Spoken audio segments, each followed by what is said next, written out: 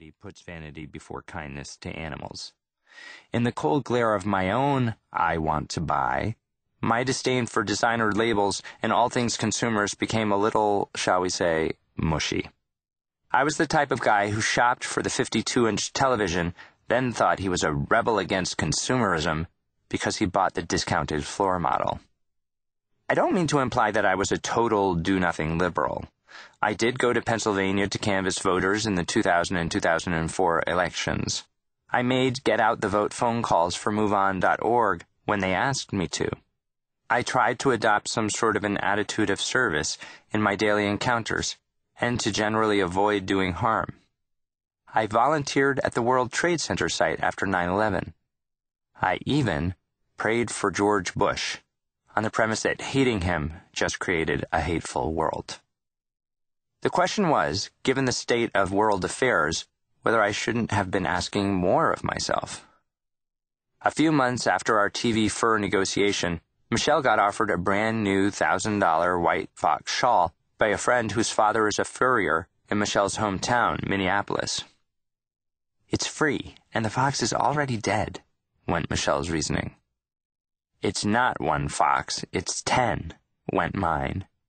"I've already suffered your freebasing bad television, and we have a deal about this," I said. "But those are your standards," replied Michelle. Then came her trump card.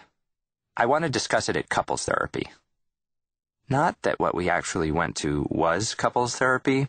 What really happened was I would drop by sometimes during one of Michelle's sessions with her own therapist. Anyway, I trundled along to the Upper East Side office, and Michelle explained the situation.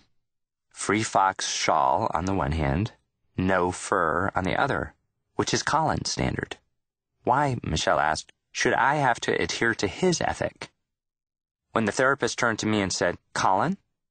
I surprised both of them by saying that Michelle could buy all the fur she wants. "Except," I said, "there's one condition to my releasing her from our deal." And here's the part where I look like a jerk.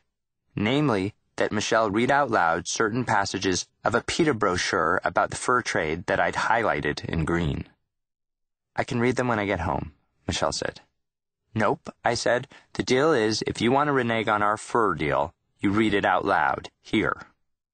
Sport that she is, Michelle grabbed the papers, cleared her throat, and began to read. 2 results came of all this. First, Michelle decided that she didn't want to buy fur anymore, because she actually has the biggest heart known to humankind, and because we are nowhere near so different on the inside as we seem on the outside. Second,